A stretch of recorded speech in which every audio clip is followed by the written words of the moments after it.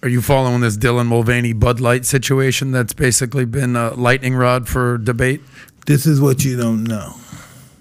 Well, I think you know it, but this is what we don't want to say. Are we fighting these people? Are we fighting the gender people? I saw them shooting at them. Are we fighting those people? Because if we're fighting them, right, or if you're fighting them, we're not good fighters because we already lost. We already lost. He's wasting his bullets. He wasted his air shooting at that commercial in those boxes. Kid Rock, you're saying? Yeah. Listen, they won the fight already. They already won. Did you say that to Kid Rock's face? Because you were with him at that UFC fight with Trump and Dana White. You were sitting right next to him. You took a picture with him. He didn't shoot that commercial yet. If I would have saw that commercial, it was shot and it was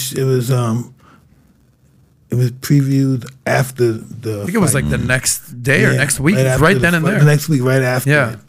But if he would talk to me, I would discuss my experience with trying to intervene in that world, and I didn't get a good welcoming. You know, I love my daughter. If anybody assailed her, I would attempt to kill them. And it's just her life, and I'm not going to stop her from living her life, and she's not going to stop me from living my life.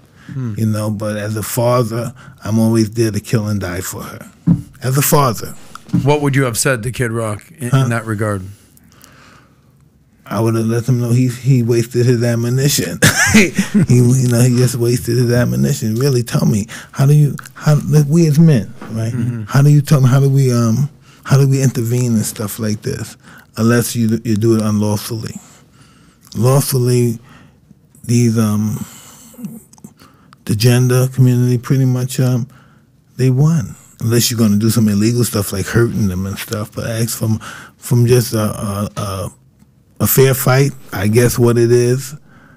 This ideology against this ideology. That ideology won. What do you mean they won? You see they have commercials, you see they have banisters. That's when you see that, even as a human being, for some people, they get our sympathy. They're people they're a small army fighting a big army. Sometimes little armies get sympathy from people that were a part of this big army. Or maybe some people in this army are siblings from somebody in this big army. Or the leader of the army has his siblings in this army that he loves.